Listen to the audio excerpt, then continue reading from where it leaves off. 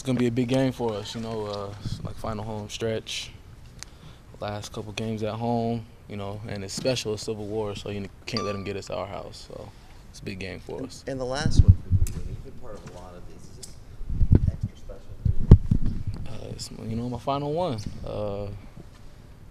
I've enjoyed it. All the Civil Wars. They've meant a lot. I know it means a lot to our fans. So I want to go out on the right note against these guys. You've got a week without a game. What do you guys been working on? Some rest, some practice? What's been kind of the schedule?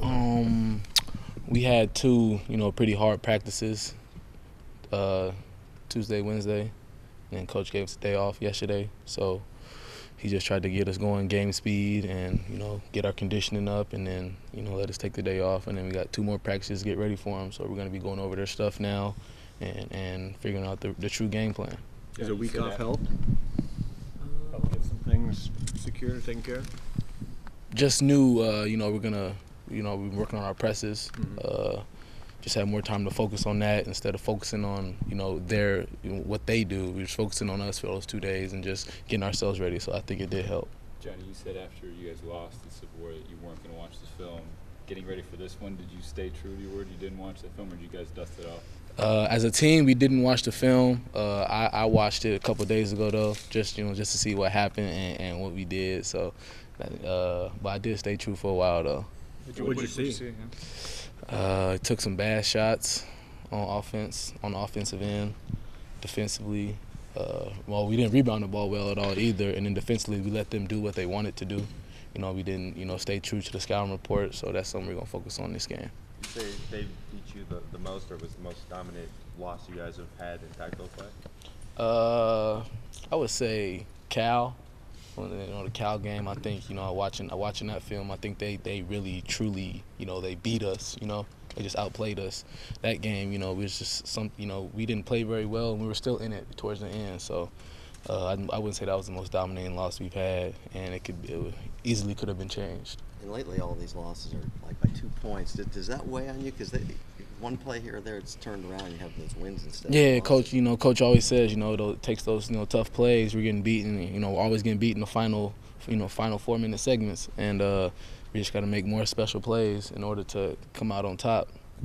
And the last one, we got down by 20 against Arizona State, and that just ended up losing by 2. So that said a lot too. That really hurt too. And there's guys like you who were part of that NCAA run last year. Should that help down the stretch as you position yourself for maybe getting back there? There's a lot of us. I think there's five or six of us that were here for the NCAA run. So it's just we just gotta keep relaying Coach's message and telling what we got to do and how hard we truly got to play in order to make this run happen. We're gonna see more of the press this week. Yeah. It's proven to be a good weapon for us. So I think we got to utilize it a little more. That really guys got you back into ASU. Just kind of talk about. That seemed like it was really working. Was that as good, or USC when both those about as good as we've seen the press? Yeah, I remember the last time it truly worked that well was probably I was like a sophomore. We were down UCLA by 20 at half, and then we put the press on and came back. So the press has helped us a lot. So that's something we're going to start using more, I think. Hey Johnny, down there Dana said that it was you and also Elgin who came in and really changed the energy. What does Elgin bring? It seemed like he brought it really well in the early part of the season. Now it's finally coming back. Yeah, he just is an amazing athlete, explosive, and can really be a difference maker. He can somewhat be the X factor. And another person that helped us too was Waverly Austin. Because when we were pressing, we kind of leave the rim exposed, and he was being a big presence in there protecting the rim, so that helped us out a lot too. But yeah, Elgin, he could be something special for us. He had a couple hard times during this year, but it happens to everybody. So as long as he comes around, he still can be special for us. What was your reaction when you saw Marcus Smart shove the fan? What was he thinking? What was your reaction when you saw it? That's always my reaction. What was he thinking? I know. I immediately was like, the dude must have said a racial slur that just snapped. Marcus Smart probably thought was kind of frustrated that the guy turned the ball over on his team, and he got the foul. So that's my thought was, he must have said a racial slur, got under his skin, but you can't react like that. Do you guys talk about that, how to handle situations where fans get involved? I mean, you've had to deal with it a little bit in Tempe. We coach, he hasn't really harped on it too much, but, he's always just said, stay in between the lines. Don't worry about what they do. It's part of the game. They're gonna get personal, da-da-da-da. So, coach just says, stay in between the lines. Do you think that was a learning lesson for kind of the nation as a whole in regards to, like, how to be appropriate during the games, I guess, even though they're isolated incidents? As a player? No, just for anybody, I guess.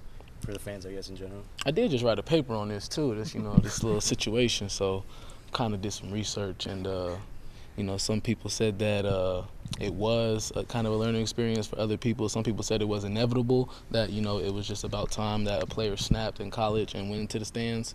But for me, it's just emotions were flaring, and he just slipped up. And I don't think it's gonna happen too often. Did you write the paper before all this? Before today? No, before the Marcus Smart? Or did Oh, you write no, it after I wrote it after. Yeah, I just turned it in yesterday, as a matter of fact. What kind of class? Sports and politics. And what did you write about? Athletes and society.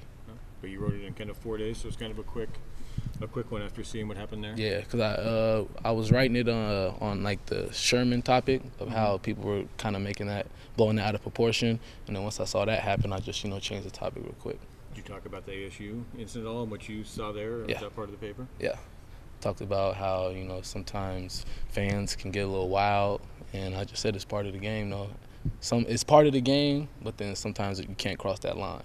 Did you talk at all to Jason about his experiences and where he may have gone wrong or stayed within the bounds there?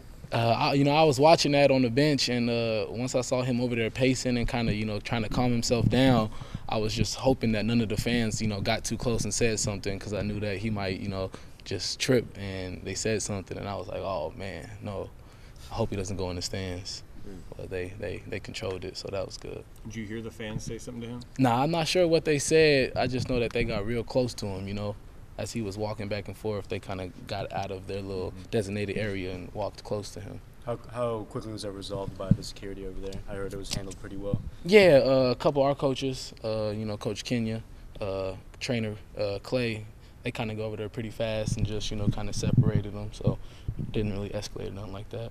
This is the 15-year anniversary of the pit crew. What does it mean to have the support of your student body and have the pit crew there in your corner for this long? It means the world. My 4 years, they've been supporting me like crazy. Just having them in the stands, just when we're doing well, they're always there to pick us up. Even if we're not doing well, they're gonna pick us up even more, and then we can feed off that. So I just want to be able to play hard and give the fans something to cheer about. Johnny, when you look at that last Civil War offensively, is it kind of just an anomaly? Throw that one away with the struggles that Joe and Dot and Mike had in that one. You guys know that it's probably not going to be that bad again. Yeah, we know we're a different team, even though we haven't really shown it as much yet. But we're a different team, just together and physicality wise. So it's going to be a completely different game than it was last time. Will we see the rotation at all kind of tighten up as the season for the rest of the games? I know that Dana's used a lot of different players in a lot of these games, and it could be either positive or negative in these games. What are your views on that? Man, I have no clue. Coach has a tough job ahead of him because we have a lot of weapons, and I don't know how he's gonna, start narrowing it down like he usually does at this time of the season. So I don't know what he's gonna do. I really have no clue. Is it kind of hard for you guys as a team to not really know what that set rotation is from a game-to-game basis? Yeah, sometimes when you're sitting on the bench, knowing the rotation, you're like, okay, I'm about to go in, I'm about to get my mind right, because you have a minute to usually go in. But, you don't really know because we have so many different weapons and so many different combinations that coaches use. You never really know when your number's going to get called. So just got to stay ready. Been that way with the point guards. Has that been tough at all with you, kind of starting and then kind of coming off in minutes? You had big minutes one game and then not so much the next? I just tell Coach whatever he feels is best for the team. Just, I'm good with him. I'm always going to ride with him. Just do what you think is best, whatever's going to help us the most. And, I trust him, and whatever he does, I'm good with. Ben had a great game against the Beavers last time. Given their size advantage against you guys, is a lot bigger and maybe a lot longer, how important is it him to kind of repeat that, and then Waverly as well in the front line? Yeah, man, they got to play hard. That's the main thing. Coach always telling him bend his knees. So if he bends his knees, then, you know, he going to have a lot of success in the post like he had last game. And, you know, if he stop getting all those weak fouls, then we'll be good. Keep him on the floor.